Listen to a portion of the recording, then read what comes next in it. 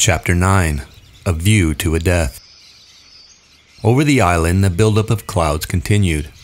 A steady current of heated air rose all day from the mountain and was thrust to 10,000 feet. Revolving masses of gas piled up the static until the air was ready to explode.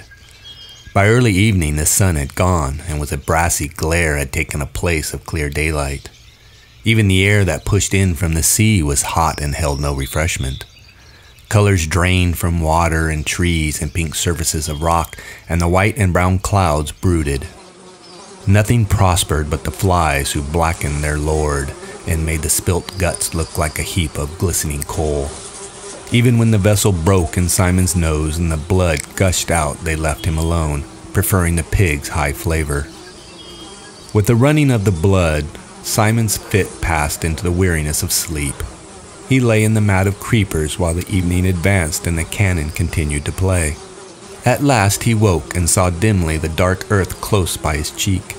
Still he did not move, but lay there, his face sideways on the earth, his eyes looking dully before him. Then he turned over, drew his feet under him, and laid hold of the creepers to pull himself up. When the creepers shook, the flies exploded from the guts with a vicious note and clamped back on again. Simon got to his feet. The light was unearthly. The Lord of the Flies hung on his stick like a black ball. Simon spoke aloud to the clearing. "What else is there to do?" Nothing replied. Simon turned away from the open space and crawled through the creepers till he was in the dusk of the forest. He walked drearily between the trunks, his face empty of expression, and the blood was dry round his mouth and chin. Only sometimes, as he lifted the ropes of creeper aside and chose his direction from the trend of the land, he mouthed the words that did not reach the air. Presently the creepers festooned the trees less frequently, and there was a scatter of pearly light from the sky down through the trees. This was the backbone of the island, the slightly higher land that lay beneath the mountain where the forest was no longer deep jungle. Here there were wide spaces interspersed with thickets and huge trees, and the trend of the ground led him up as the forest opened. He pushed on, staggering sometimes with his weariness but never stopping. The usual brightness was gone from his eyes, and he walked with a sort of glum determination like an old man. A buffet of wind made him stagger, and he saw that he was out in the open, on rock, under a brassy sky. He found his legs were weak and his tongue gave him pain all the time. When the wind reached the mountain top, he could see something happen, a flicker of blue stuff against brown clouds. He pushed himself forward and the wind came again, stronger now, cuffing the forest heads till they ducked and roared. Simon saw a humped thing suddenly sit up on the top and look down at him. He hid his face and toiled on. The flies had found the figure too. The lifelike movement would scare them off for a moment so that they made a dark cloud round the head. Then as the blue material of the parachute collapsed, the corpulent figure would bow forward, sighing, and the flies settle once more. Simon felt his knees smack the rock. He crawled forward and soon he understood. The tangle of lines showed him the mechanics of this parody. He examined the white nasal bones, the teeth, the colors of corruption. He saw how pitilessly the layers of rubber and canvas held together the poor body that should be rotting away. Then the wind blew again, and the figure lifted, bowed, and breathed foully at him. Simon knelt on all fours and was sick till his stomach was empty. Then he took the lines in his hands, he freed them from the rocks and the figure from the wind's indignity. At last he turned away and looked down at the beaches. The fire by the platform appeared to be out, or at least making no smoke. Further along the beach, beyond the little river and near the great slab of rock, a thin trickle of smoke was climbing into the sky. Simon, forgetful of the flies, shaded his eyes with both hands and peered at the smoke. Even at that distance, it was possible to see that most of the boys, perhaps all of the boys, were there. So they had shifted camp then, away from the beast.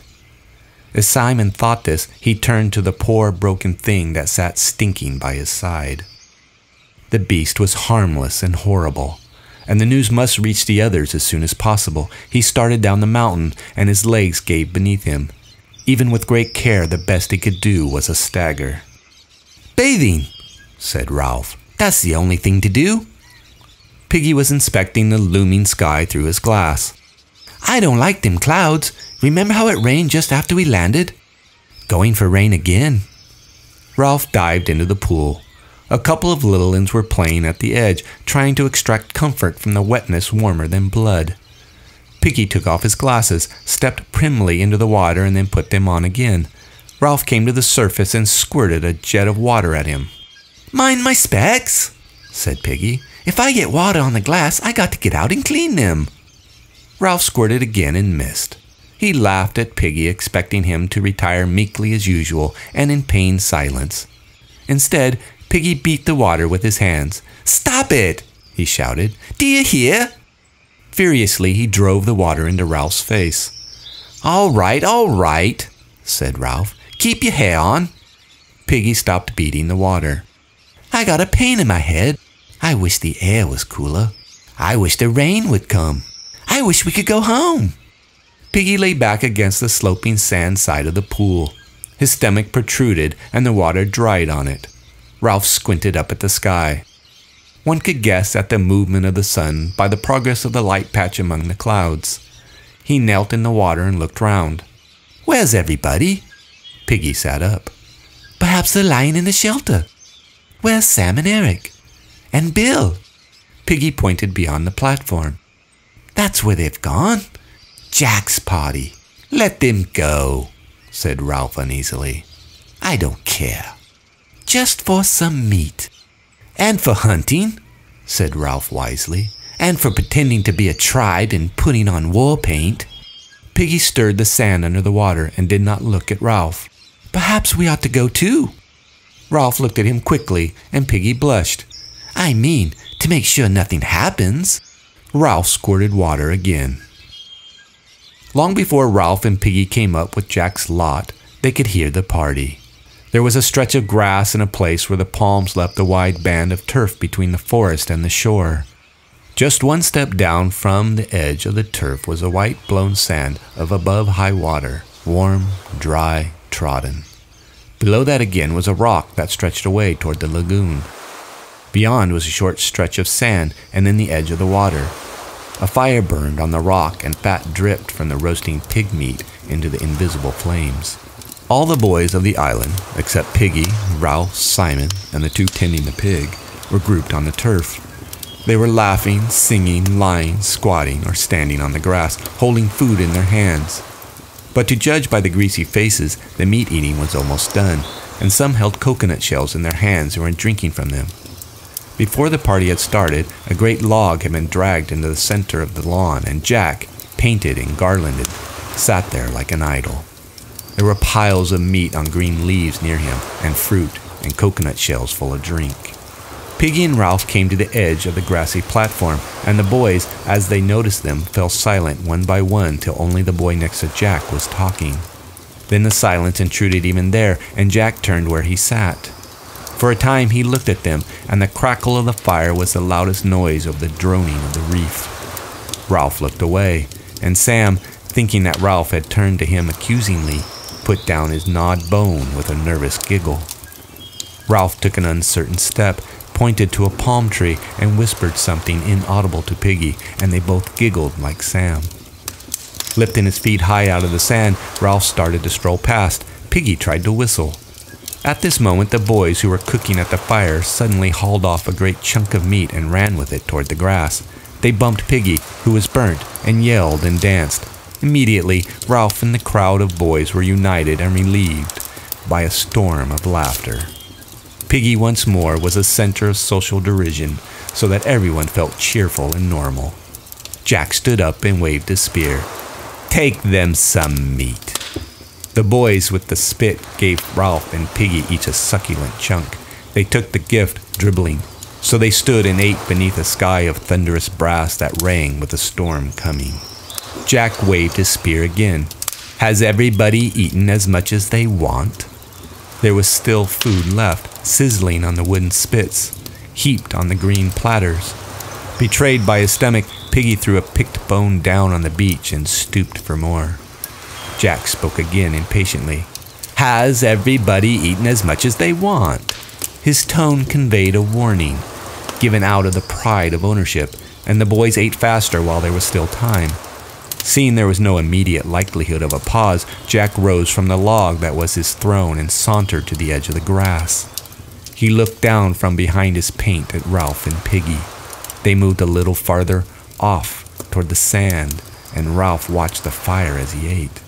He noticed, without understanding, how the flames were visible now against the dull light. Evening was come, not with calm beauty, but with a threat of violence. Jack spoke. "Give me a drink." Henry brought him a shell and he drank, watching Piggy and Ralph over the jagged rim. Power lay in the brown swell of his forearms.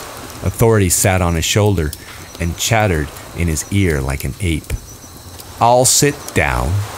The boys ranged themselves in rows on the grass before him, but Ralph and Piggy stayed a foot lower, standing on the soft sand. Jack ignored them for a moment, turned his mask down to the seated boys and pointed at them with a spear.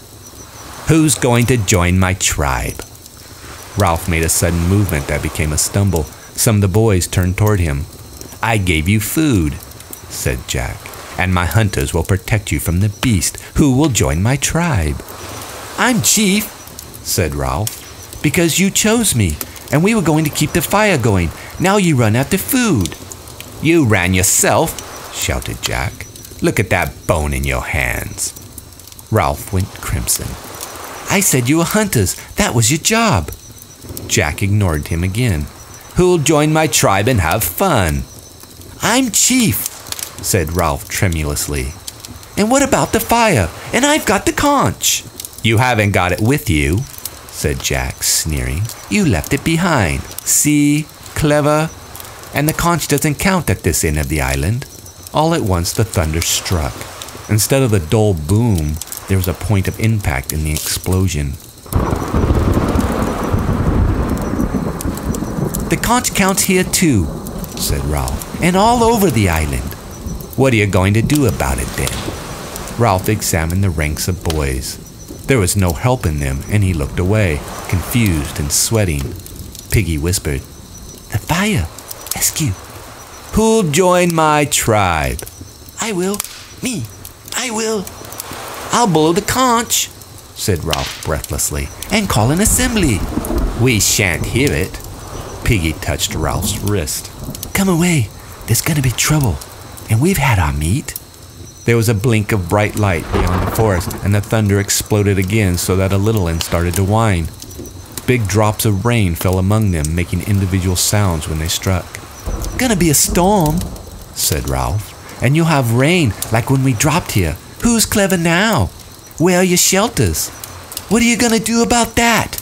The hunters were looking uneasily at the sky, flinching from the stroke of the drops. A wave of restlessness set the boys swaying and moving aimlessly. The flickering light became brighter, and the blows of the thunder were only just bearable. The little ones began to run about, screaming. Jack leapt onto the sand. "Do or dance! Come on, dance!" He ran, stumbling through the thick sand to the open space of rock beyond the fire.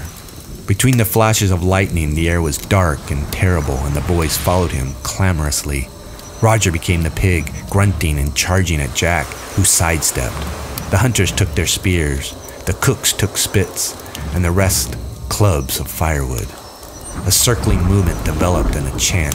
While Roger mimed the terror of the pig, the little ones ran and jumped on the outside of the circle. Piggy and Ralph, under the threat of the sky, found themselves eager to take a place in this demented but partly secure society.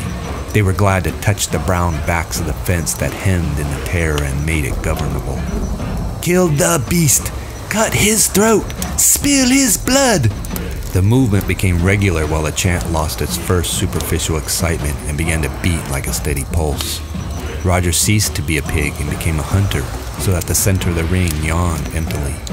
Some of the little ones started a ring on their own, and the complementary circles went round and round as though repetition would achieve safety of itself. There was the throb and stamp of a single organism. The dark sky was shattered by a blue-white scar. An instant later the noise was on them like the blow of a gigantic whip. The chant rose a tone in agony. Kill the beast! Cut his throat! Spill his blood! Now, out of the terror rose another desire, thick, urgent, blind. Kill the beast! Cut his throat! Spill his blood! Again the blue-white scar jagged above them, and the sulphurous explosion beat down. The little ones screamed and blundered about, fleeing from the edge of the forest, and one of them broke the ring of Biggins in his terror. Him! Him! The circle became a horseshoe. A thing was crawling out of the forest. It came darkly, uncertainly. The shrill screaming that rose before the beast was like a pain. The beast stumbled into the horseshoe. Kill the beast! Cut his throat! Spill his blood! The blue-white scar was constant, the noise unendurable. Simon was crying out something about a dead man on a hill. Kill the beast! Cut his throat! Spill his blood! Do him in! The sticks fell, and the mouth of the new circle crunched and screamed. The beast was on its knees in the center, its arms folded over its face. It was crying out against the abominable noise, something about a body on the hill. The beast struggled forward, broke the ring, and fell over the steep edge of the rock to the sand by the water. At once the crowd surged after it, poured down the rock, leapt onto the beast, screamed, struck, bit, tore. There were no words and no movements but the tearing of teeth and claws. Then the clouds opened and let down the rain like a waterfall. The water bounded from the mountaintop, tore leaves and branches from the trees, poured like a cold shower over the struggling heap on the sand. Presently the heap broke up and figures staggered away. Only the beast lay still, a few yards from the sea. Even in the rain they could see how small a beast it was, and already its blood was staining the sand.